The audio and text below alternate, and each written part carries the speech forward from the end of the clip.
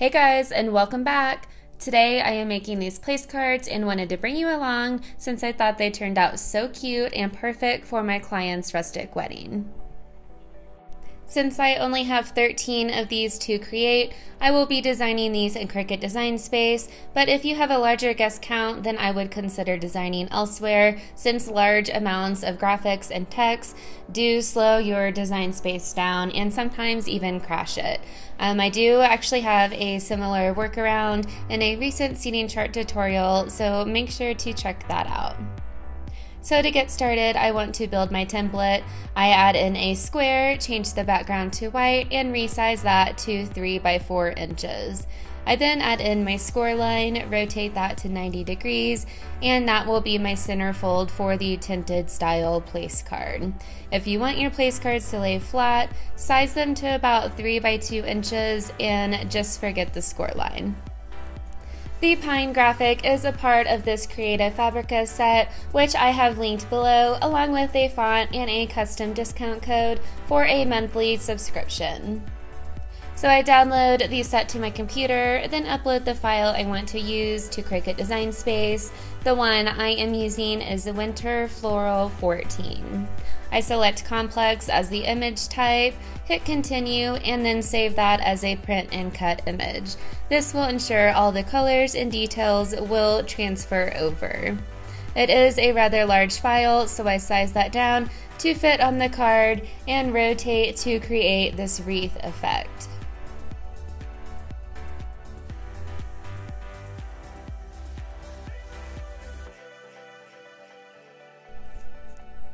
Once my template is designed, I go ahead and duplicate that for as many place cards that I need.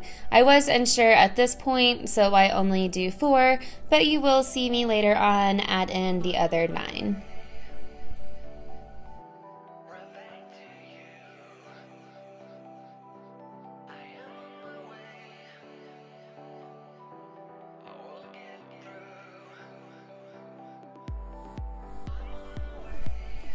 Now I am ready to add the guest names that I copied from an email and pasted into Cricut Design Space. The font is then changed to match the rest of the wedding signage, and I connect those letters by ungrouping them and then welding back together again.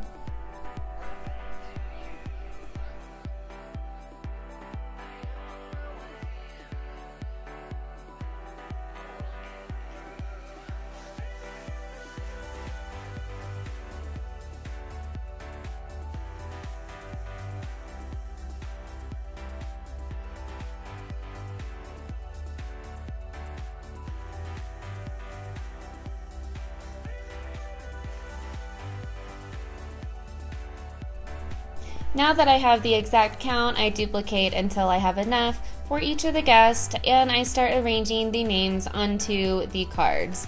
Then I select the place card holder, the name, and both graphics. I flatten all of those together so my Cricut knows to print the names and the pine, then cut the box out around it.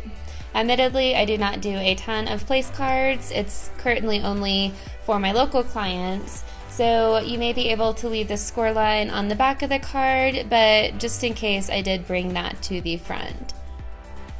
Either way, the score line needs to be attached, but you have to flatten your pieces first, so just keep that in mind.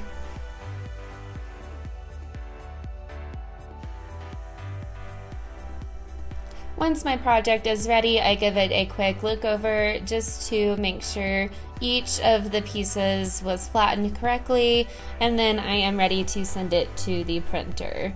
One thing I do whenever I am to this step is I turn off the bleed, and then I go through each of the projects and print out each sheet. This just saves me a few trips to the printer.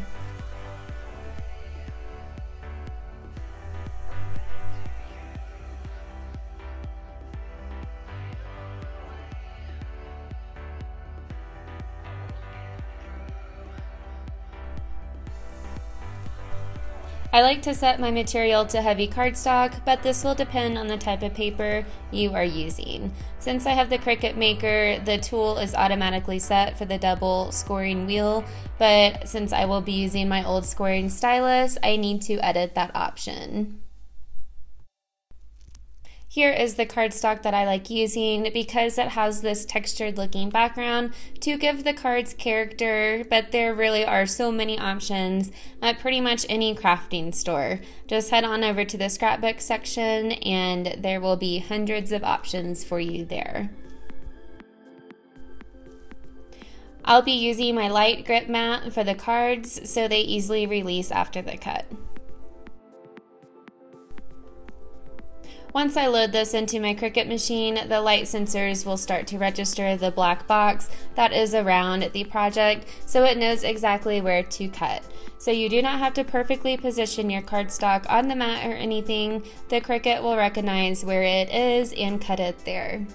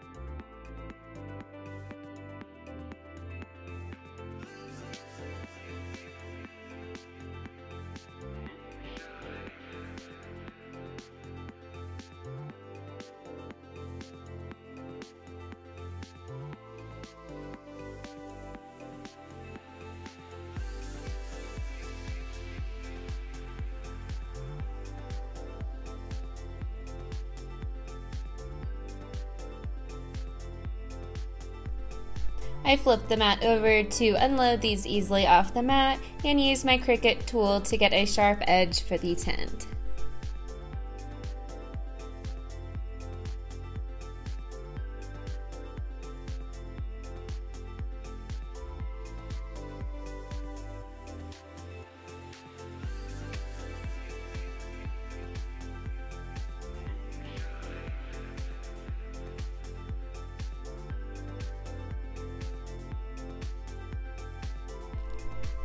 Well, thank you so much for watching this tutorial. Let me know what questions you have down below in the video description.